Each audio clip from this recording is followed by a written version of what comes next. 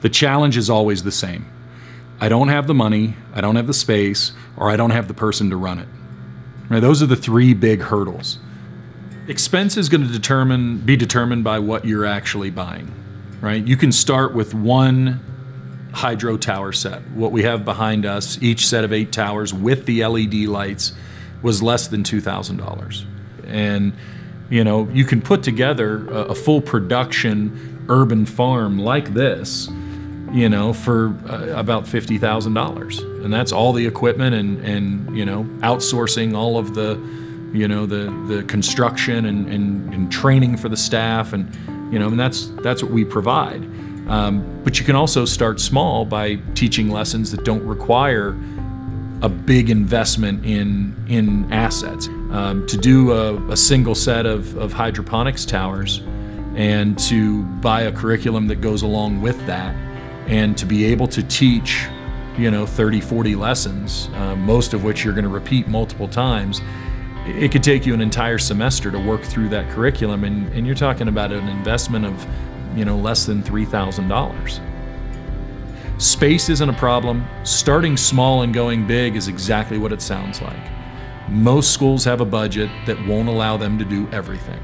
The idea of space being a problem is only derived from the fact that most people don't know what's possible.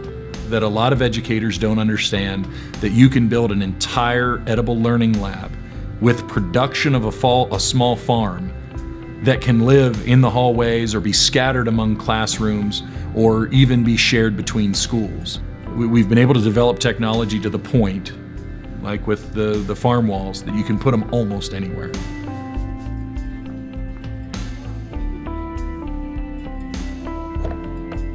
So when you look at the curriculum, we've built it around the concept of teach the teacher. The hard part is knowing how to engage the kids in the classroom, knowing how to keep them on task, knowing how it's everything that a professional teacher has learned through their years of education to be a teacher.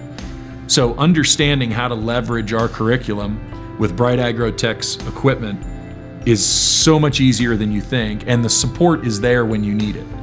If you feel like you don't understand something, we're available to help you with it. The entire curriculum and each individual lesson come with related resources.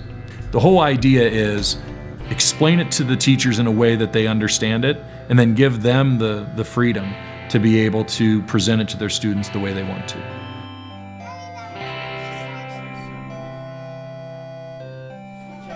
What we see administrators responding to most often is define why we need to have this. And the answer that seems to resonate most often is not only can we teach students about growing plants and the science and biology and chemistry behind all of that, but we also get to utilize this lab as a learning space for all of those other disciplines. We're able to bring math into it. We're able to bring statistics and forecasting and even art. We have a few of our lessons that hinge on the creative aspects, designing a seed packet from scratch. So I think that the advice that I would give on trying to develop that buy-in from administrators up front is, number one, try to put success in front of them. Talk about what the Edible Learning Lab here in Buffalo is doing, what Bright Agrotech urban farmers are doing, because at the end of the day, every Edible Learning Lab is an urban farm anyway, right? I mean, we're doing this indoors, and we're producing a pretty substantial harvest. And I think administrators seeing that there are some points to edible education, that it's a program that not only gives them the opportunity to teach things that are valuable to students, but also has the opportunity to generate revenue, that makes it unique. I think the best approach is do what you need to do to get your administrators to carve out that 15 or 20 minutes to see what's possible.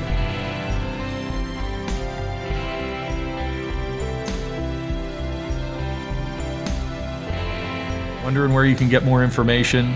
brightagrotech.com. Their blog is packed with unbelievable knowledge base, along with the YouTube channel. You be sure to check that out.